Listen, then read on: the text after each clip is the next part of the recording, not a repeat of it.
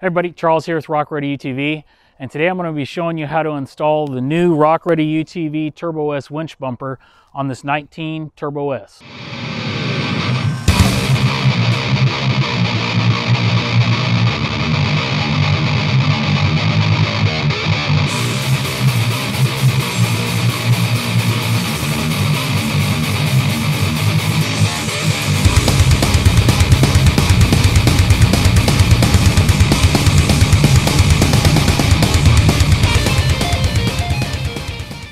Real fast, I'm just going to go over the winch bumper.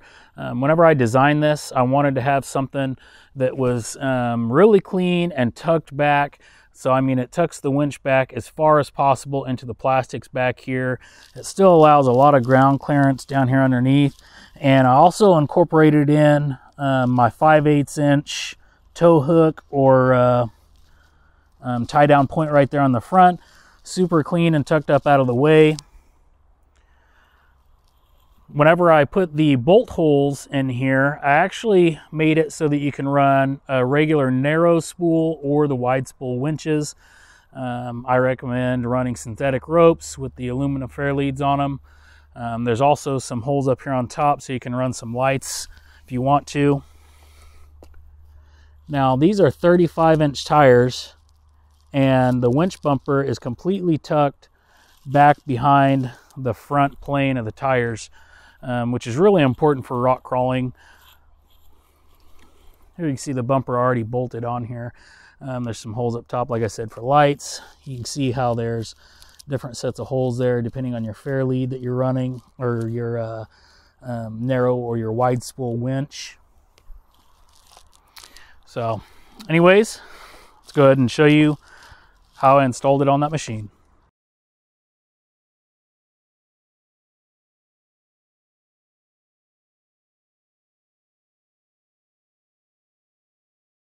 All right, the first thing you need to do to actually mount the Rock Ready UTV bumper on here on your Turbo S is remove this front plastic piece right here. Use a Torx 25, and there's 2 Torx screws right here. After you remove those 2, you can just pull this out, and then it kind of clips in the top here, so you just pop it up. He had a little rock light on here, so I just unplugged the rock light. That's what that pigtail was. All right, the next thing you need to do is remove these 2 bolts right here through the factory toe point or tie down point right here. Now there's a plate on the back side of this that has 2 nuts that are actually welded to that plate, and it kind of sits in a little notch there. So you want to make sure that that plate stays in place. You don't have to use a wrench on the back side. You're going to use your 15mm socket, and you're actually going to end up reusing these 2 bolts along with that plate on the back. Just leave the plate sitting there. If you accidentally knock it off there, it's kind of a pain in the butt. You got to fish out of there with like a magnet or something in between the frame and the diff. So try to keep it in place there. All right, the next thing we need to do is actually use a razor blade, and you have to notch this plastic a little bit. So these corners right here, where those Torx screws went through to hold that front plastic piece on, you need to cut those off right there. And then down under here, you need to cut back just a little bit so that that bumper plate can slide up in there. All right, you can see right here how I notched it. You just cut that corner plastic piece out, and then on the bottom, just carry that over until you hit the edge of the plastic. So remember, whenever you're using a razor blade, always cut away from you. You don't want to cut yourself. And a lot of times, when you're cutting plastic like this, you don't have to use a ton of force if you just make several cuts in the same spot. All right, you can see how it's cut out right there. Next up, we can also get this grill out of the way. You can put this in and out after the bumper is actually on the machine. All right, next up, you need to get out this backing plate that has the 2 nuts welded in it, along with this carriage bolt and the nylock nut that fits the carriage bolt. And you're actually going to put this backing plate up into the frame, and then you're going to use that carriage bolt and stick it up through the plate along with the frame. Now whenever you tighten this nut down, you don't want to make it all the way tight. You're just going to snug it some, because you might need to move this plate around just a little bit to get your bolts to line up with those welded in nuts. All right, you can see that backing plate's in there with the nuts. I didn't tighten it all the way. You want this to be able to move around a little bit right now, and we'll actually tighten that up whenever we're pretty much finished. All right, the next thing we're going to do is take this winch mounting plate along with 2 of the M10 flange bolts, and you're going to just hold it up here in position. Take your 2 bolts, start them from the top. You don't have to put these all the way in. All you're going to do is put those in there enough so that they hold that plate right there like that. And then you're going to take your winch and just hold it up here. And what you're going to do is double check to make sure that your power and your ground posts are clearing your plastic, and that the winch is clearing the plastic. So this one fits. Some winches you might have to clock the end of this cover right here. I know I clocked my Terra 45 end like 1 notch over, I think. All you got to do that is take out these 2 bolts right here over on the bench, and make sure you keep a little bit of pressure on the end cap, and then you turn it, pushing your bolt down in there until you find the next set of holes. I know my Terra 45 had 3 different settings that you could clock this into. We recommend that the winch go this way with the engagement switch on this side. This is the driver's side. Again, we're going to have to change the rope so that it comes out the top. If you don't want to deal with that, technically you could just flip it over this way. But if you do that, then what you're going to have to make sure and do is whenever you route your wires and stuff like that, because on the Turbo S it's got this cutout right here for your wires to come through. It doesn't have the cutout over here, so you may have to notch for your wires if you're going to do that. It's very simple to change the way this rope comes out though. All right, the next thing you need to do, pull that plate back off the machine, and then you can set your winch down, and we're going to actually mount this plate onto the winch, or mount the winch on the plate. You're going to use the hardware that came with the winch.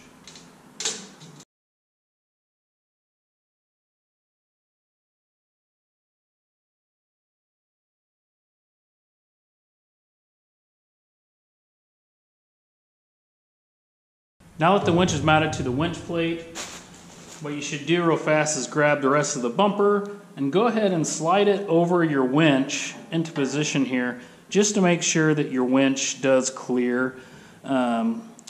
It should clear the vast majority of the common winches out there that guys are using. The only one that might be real tight is the Warn winches.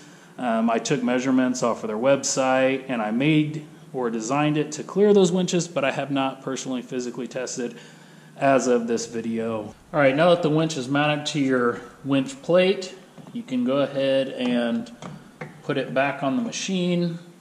Remember, you're going to slide it up from the bottom underneath the plastic, put it over that bolt. You can actually utilize that bolt that's through there, just kind of hold it in position real fast so you can grab some nuts. We're going to go ahead and put these top 2 back in there just slightly by hand. Don't put those all the way in yet. All right, next up, you can grab those stock bolts that were in the factory tow hook.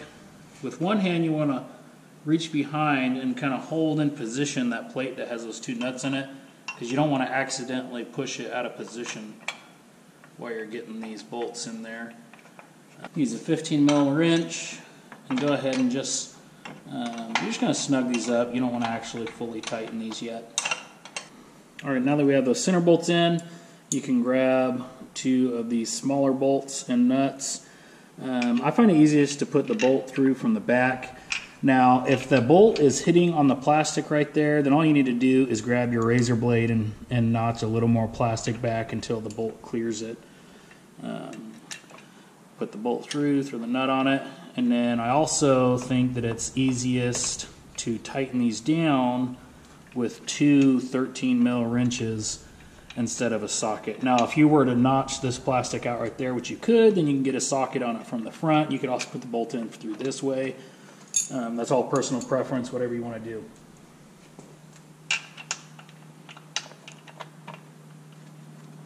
All right, now your winch rope needs to be coming out of the top side of the drum right here. So if it was spooled so that it's coming out the bottom, it's not a big deal, super easy to fix. Just unspool all of your wire, your rope, and then there's usually a set screw in here. This one's an 1/8 inch Allen. So we're gonna loosen it up, and we're just gonna basically flip this around so that it goes in there the other direction. And then after that, whenever your winch is actually wired up, or you can run a couple jumpers to it real fast, you can spool it back in. This actually takes care of one issue with winches. Something that you should always do with a winch whenever you install it is pull all the rope all the way out and re-spool it back on the drum anyways, whether you're actually changing direction or not. That way you can make sure that the rope is actually tight on the drum so that the first time you use it and you put a lot of weight on there, it doesn't get caught and tangled with itself on the drum. Now, if you're using a synthetic winch rope, then normally it will just have like some electrical tape or something like that wrapped around the rope. You always want to make sure that you have at least 3 wraps around your drum. Never have less than that, because you need to have that friction wrap on there. So now that that's tight on there again, I'm going to go ahead, since this winch is not actually hooked up yet, I'm going to go ahead and have to fish the front of the bumper over all this rope. Not that big a deal.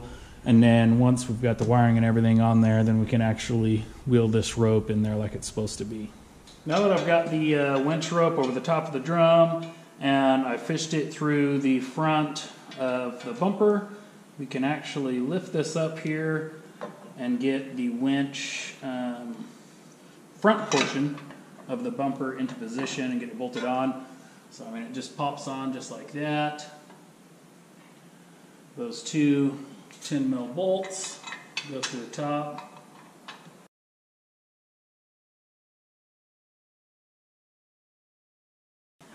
Down here on the bottom corners, you're going to use your 2 remaining smaller bolts and nylock nuts.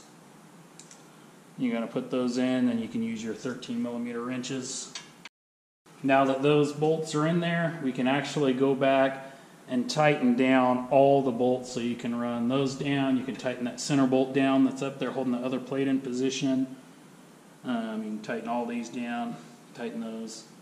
Alright, now that you've got all the bolts tightened on there, the next thing you would do is fish that winch rope through your fair lead and get it bolted up there. After that, you could go ahead, make sure you get your grill in there, do all your wiring, and you'd be done. I'm not going to actually bolt this on there, and I'm not going to spool this rope back in or nothing, because this customer is actually going to switch to a synthetic rope, which means that this fair lead won't go on either, because you will use an aluminum fair lead instead of this roller style with a synthetic rope. So anyways, you guys have any questions, just give me a call, shoot me a text, shoot me an email, and see you out there on the trails.